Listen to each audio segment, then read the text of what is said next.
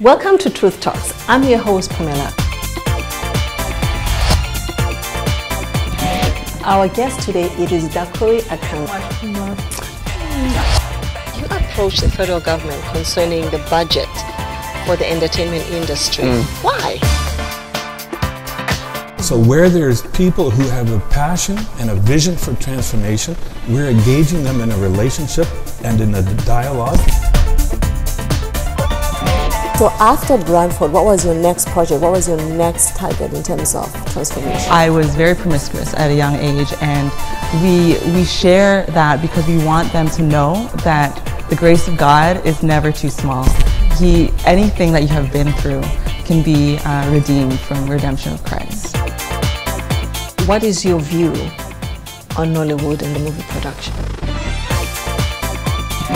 Nollywood became this place where Nigerians in the diaspora could connect with home. But beyond that, Nollywood has created employment.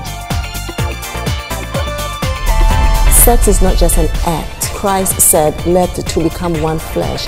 So when you have sex out of wedlock, you're basically marrying that person. It becomes a spiritual bond between that person. So when you engage in premarital sex and then you find your true love to get married, guess what? You have not disconnected from that previous person. So you're married to two people.